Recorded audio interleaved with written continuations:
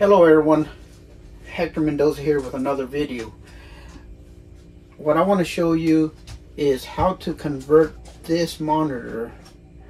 We're going to go from landscape to portrait, okay? And because sometimes it's real important to have some real long documents, and I usually have a lot of monitors everywhere I go, and I always have to go and flip my monitors around. So I was trying to figure out a way how to do that. I was actually gonna either pay somebody or get somebody to let me use their shop to convert this so that where I can flip it around. I actually found a way how we can do it with this. So let me show you what we're gonna do. So this is the AOC CQ27G2 27-inch super curved frameless gaming monitor. So if you have one of these monitors, you're going to be able to do what I going to show you. So the first thing I'm going to do is I'm going to go ahead and disconnect this. Okay, so and then we move things around a little bit here so we can so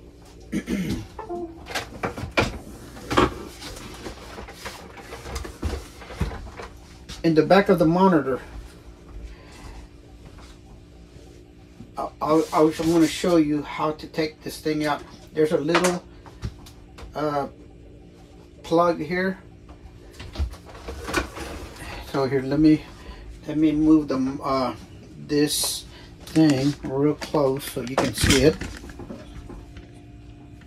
You see it right here? All I have to do here, let me even get closer than that. I'm gonna move stuff around a little bit. So right here, there's this little let me see if oh, there it goes. You see this thing right here? If I lift up on this thing, this whole thing will be released. Okay, so I'm gonna go ahead and do that, and I'll show you something.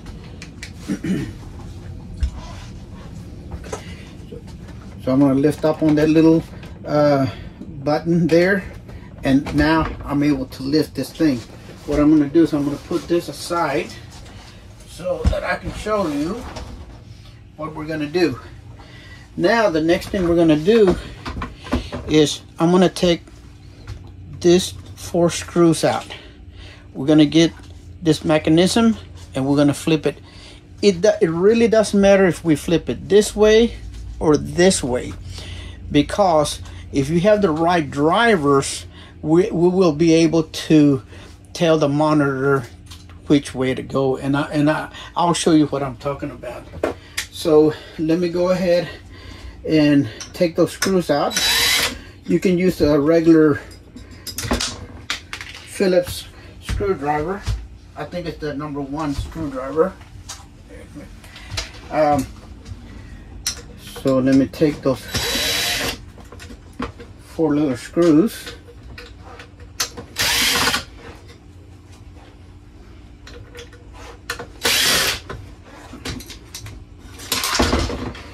Okay, so now, as I was saying, you can put it this way or this way, and what's really going to matter is what how much room you have as far as your connections. You know, if you don't have enough connections, you're going to want the plugs to be on this side. Okay, so what we're gonna do, I'm gonna go ahead and put it this way. Okay, so what you're gonna do, you see this little circle thing here? You're gonna put it here, and then you're gonna it's gonna be turned the other way. You're gonna wiggle it around until we match up this 4 holes with that. And so let's go ahead and do that. So see, all I'm doing is in the back I'm filling. So right there, I see one where, let me see here. I'm having, oh, okay, I see why.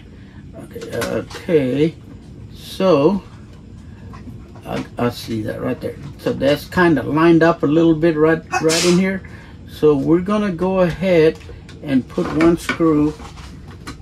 It still looks a little weird here. There it goes, right there. Okay, I'm gonna put one screw in, and what I'm gonna do is put one screw with my screwdriver. Give me a second here. Okay.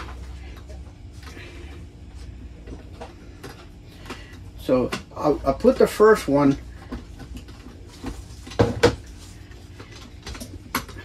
So here. Give me a second here. Okay, that'll hold it in place. Now I can go ahead and put the other four.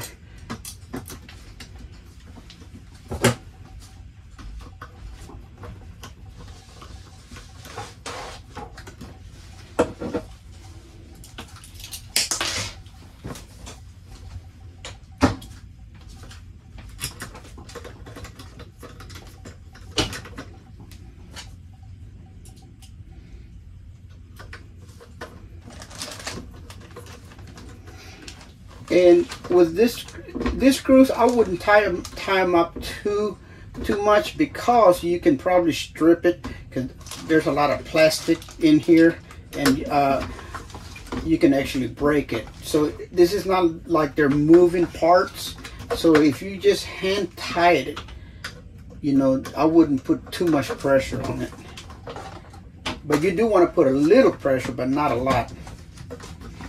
Okay, so we're almost done here.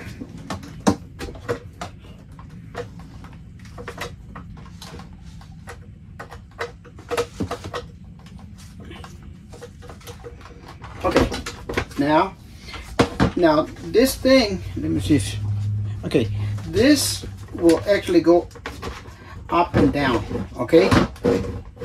So it has a little bit of play. It also will, actually, it won't tilt, but let's go ahead and move the, let's go ahead and put this other monitor. Okay, so you have to go in here and put this things right in here. Okay, so this is the way it's gonna go. Okay, so hopefully you can see what I'm doing. All I'm gonna do is grab this and, oh, I got it backwards, excuse me. Okay, so I'm gonna go in here and just, you're gonna hear it snap. You see how it snapped? Now it's secured. And remember, like, I actually did put it around so that this was on this side, because I barely have room for this cable. This other cable, I got plenty of room. So let's go ahead and put this guy here. Let me go around this thing here.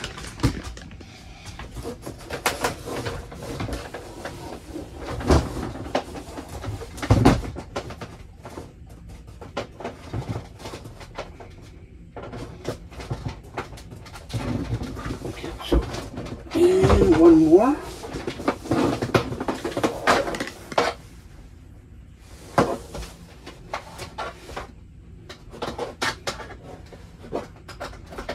Okay, there we go. Now, one thing that we didn't do was, and I did this purposely so that I could show you. I want to show you a couple of things about this. Okay, let me move stuff around. So now, look, you see this thing will go up and down, right? I'm going to push it over a little bit. Now I can make myself some room with this computer. Okay, so so let me go back a little bit so you can see what I'm going to do.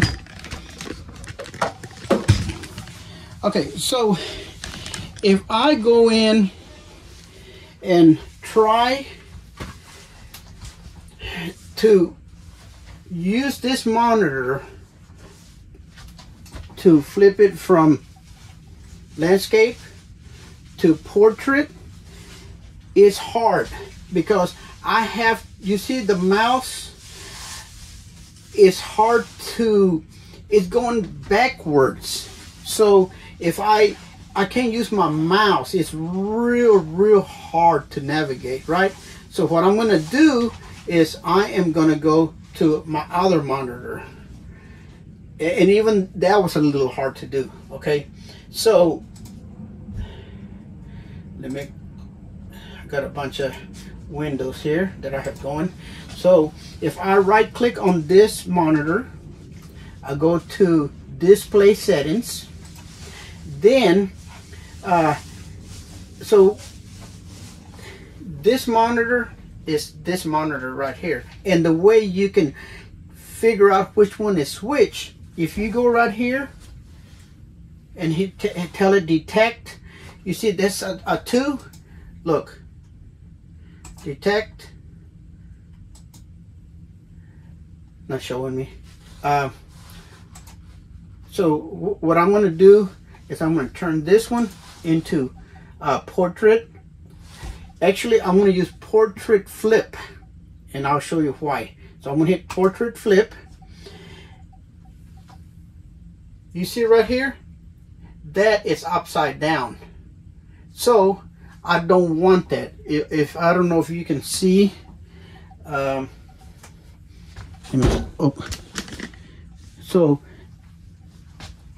let's go to portrait flip. This is supposed to be down here. So I'm gonna revert. This time I'm gonna use portrait. Okay, if I hit portrait, now you can see this is where I can read it now. It's not upside down. So that's how you would set it up. Okay, so it doesn't matter which way you do it. What matters is what you do right in here. And so we're going to use regular portrait. And this time we're going to tell it keep settings. Now it's real easy for me to do what I want to do with this computer. You know, like I showed earlier, or I'll show you in a minute, but I'll be able to get a big old long document, or even some of my programs, and be able to see everything at one time. So this is one of those documents that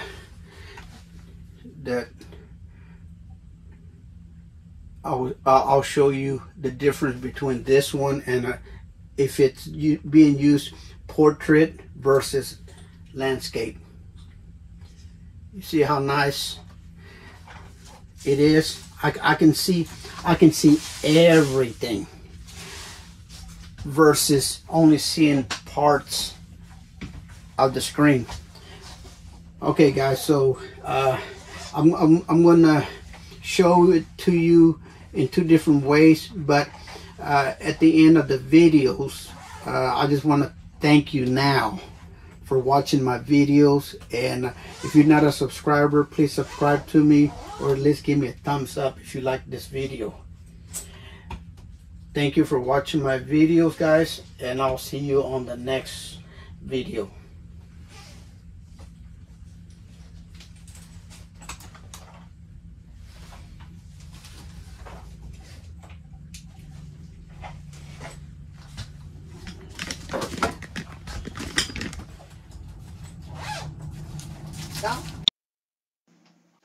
So the problem recording, viewing your documents in landscape mode is that there's going to be times that you have real long documents.